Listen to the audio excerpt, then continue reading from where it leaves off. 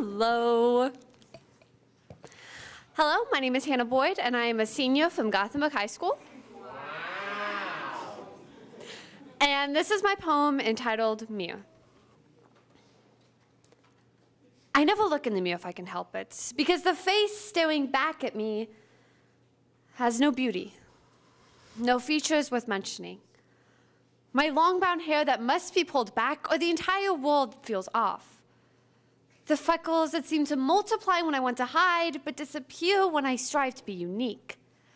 And the freckles that would be, and the eyebrows that would be plucked to perfection if I hadn't given up. Full body mirrors are even worse because the list of things I would change about myself seems to multiply.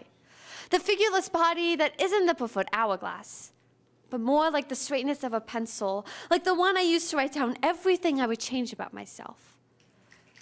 The stomach rolls that no one has seen, but that make me fear the freshman 15 more than I can bear. And the long, thin toes that would give me the nickname Monkey Toes. And the reason I no longer wear flip-flops. They say any press is good press, but no one tells you that when you're neither gorgeous nor what society deems unattractive, you're a chameleon, forced to hide somewhere in the middle.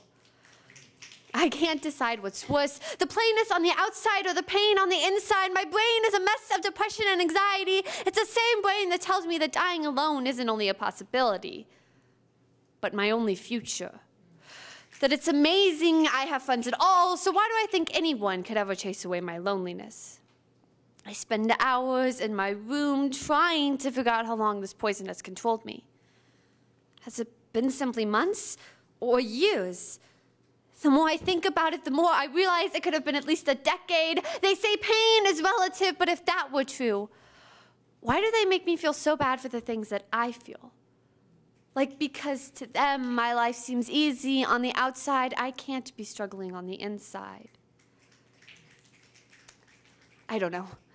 Maybe one day things will get better, but you know, I can't promise that.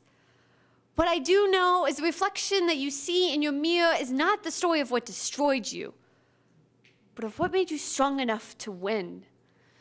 Depression is a one-way mirror that I would break, but I can't afford 7 more years of bad luck.